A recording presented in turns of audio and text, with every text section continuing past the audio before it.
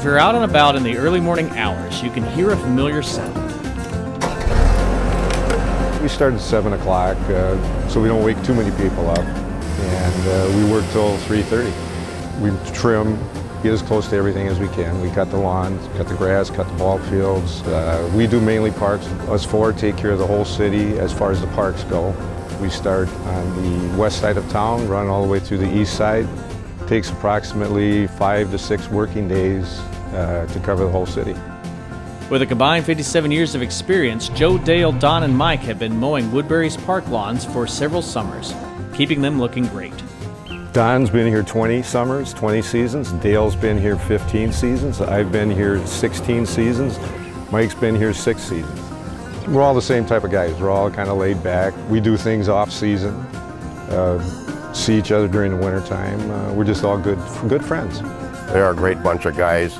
We all know our jobs, and we get to a park and everybody has his area and gets taken care of, and so everything gets done in a timely manner and move on to the next park. Well, it makes the city look nice. These 4 friends are seasonal employees, meaning that they mow 40 city parks from May until October. All 4 are retired from their full-time jobs, and 3 of them spend their winters in warmer places. But working outside in the summertime in Woodbury keeps them coming back. I worked at the Ford plant for 30 years. I retired at 56. I was just really too young to retire. So I seen there was a job fair at Woodbury. Seen they needed some seasonal help, so I went and applied and decided I wanted to mow because I like it outside. Riding a lawnmower with your buddies on a beautiful summer day is not a bad way to spend your summer.